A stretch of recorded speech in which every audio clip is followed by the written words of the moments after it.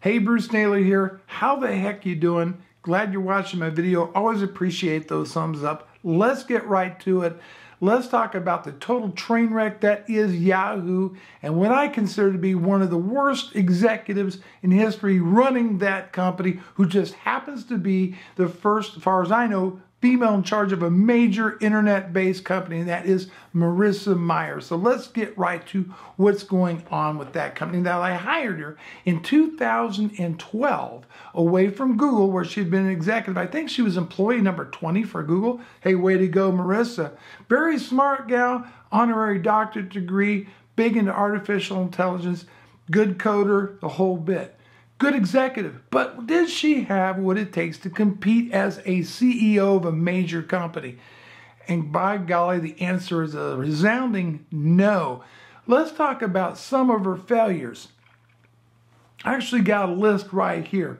Number one, when they hired, that being the board of Yahoo hired Marissa, Marissa has yet, even to this day, ever come up with a comprehensive, clear-cut strategy to grow Yahoo. She simply couldn't make it. In the last year alone, in 2015, their stock value went down by 30%, and they posted a huge loss because Marissa just couldn't get it together. Now, they also arranged for the sale, of course, of the company for $4.8 billion. But this is exposing other failures that we're going to get to just in a minute. Another widely reported failure of Marissa Mayer is the fact she doesn't listen to her key executives, doesn't listen to them, doesn't accept their input, and that's a big, big problem.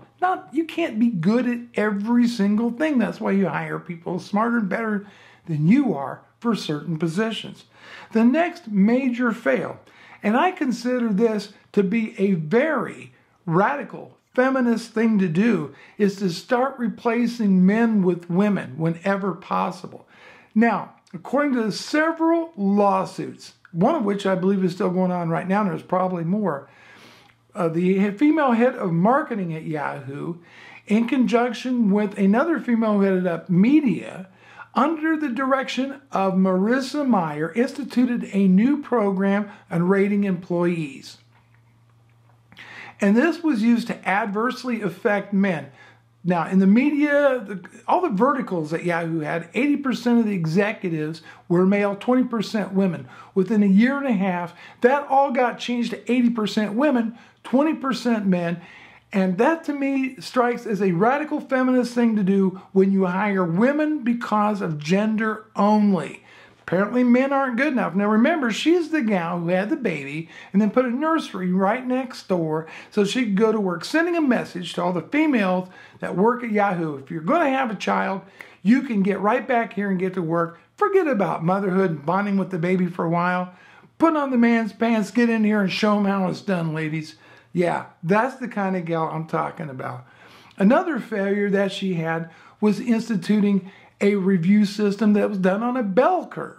And guess what? Managers felt that they had to put people on the lower side of the curve. It was mandated that they put so many on there, and innocent, hardworking people who worked at Yahoo were fired for no reason at all other than to satisfy some metric that Marissa came up with. Another failure, it just goes on, is the fact that Marissa Mayer did not disclose a massive data breach of over 500 million accounts back in 2014. She stayed mum on it until it was discovered and made public, thus changing the terms of the sale, in Verizon's mind at least, for $4.8 billion, who is now trying to negotiate the price down by $1 billion because of this. But no, it gets even worse. She allowed Yahoo to work directly with the U.S. government to create a software application, just like a real-time wiretap, on all inbound email coming through Yahoo's email servers, and then turning that evidence or that information over to U.S. Intelligence agencies. As far as I know, that's the first time a major internet company is willingly cooperating with U.S. intelligence agencies on spying on its customers. Yeah, that is pretty horrific. So, you've got all these people, the hack, the data breach, spying on people. Naturally, customers want to just take their business elsewhere and change email services, for example, right? Which would mean even more loss of active accounts. So what does Marissa do? She greenlights the project to go ahead and shut down auto forwarding as of this month of users' emails, so they can't really make it very much easy, or they can't make it as easy as they should to switch to a different email service. Yeah, that's Marissa Mayer. And for all of her good work and losing them billions of dollars just last year alone and ultimately selling the company, they're going to pay her $57 million should Verizon decide to let her go. Yeah, they should let her go. She failed and failed miserably. But I want your opinions down below. Bruce Naylor, take care.